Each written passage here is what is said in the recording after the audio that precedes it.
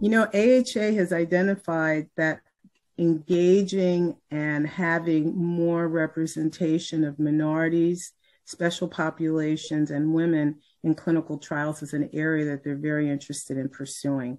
This kind of pre-research efforts are essential in getting patients and families and stakeholders from our community engaged in the research process, breaking down the mistrust, improving education around research methods, and getting their voice included into the research process by asking and helping them to develop research priorities in an area or a condition where they're more sorely affected.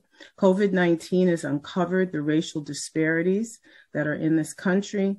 It makes only sense that the communities who are most affected have a voice in the future research in that area. We ran a number of focus groups with different constituencies in the North Philadelphia community, and we got a broad spectrum of people to participate, so we captured a wide range of opinions and ideas.